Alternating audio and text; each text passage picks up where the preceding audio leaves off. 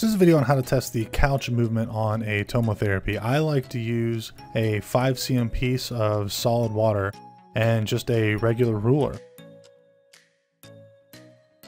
I tape the ruler on top of the solid water to just give it some stability.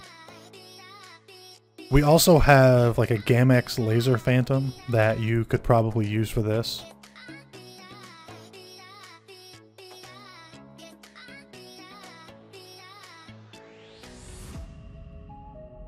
Then I align the phantom with the lasers, and here I am starting with the X laser.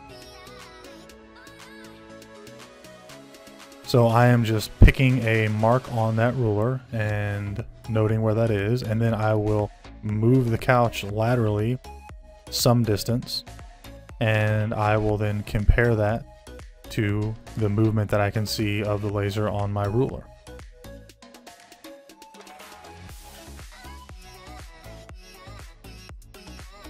And so the laser stays in the same spot, and of course it's the green laser, and the couch is just moving back and forth. So I'll go one direction, and then I'll go back the other direction, but I'll go past my origin.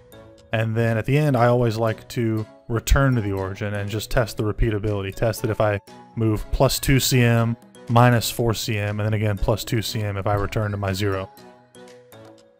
And now I'm going to do the same thing, but I'm going to test the couch in the Y direction.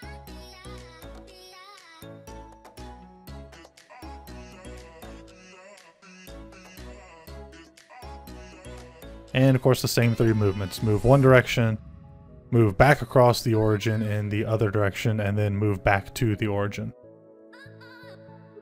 Once I've tested the X and Y movement, I flip my piece of solid water to test the Z movement, so I'm using the green laser on the back wall. But an interesting thing about the Tomo couch is it doesn't just move straight up and down, it has a serpentine motion to it. This means that the couch will sort of move in or out if you're moving it up or down, and then it will adjust itself accordingly. So I like to put a little piece of tape on top.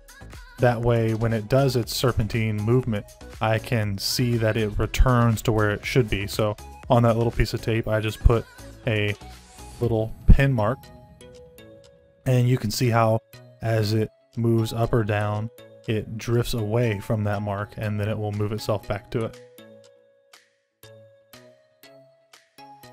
And that's it. That's how I test the couch movement.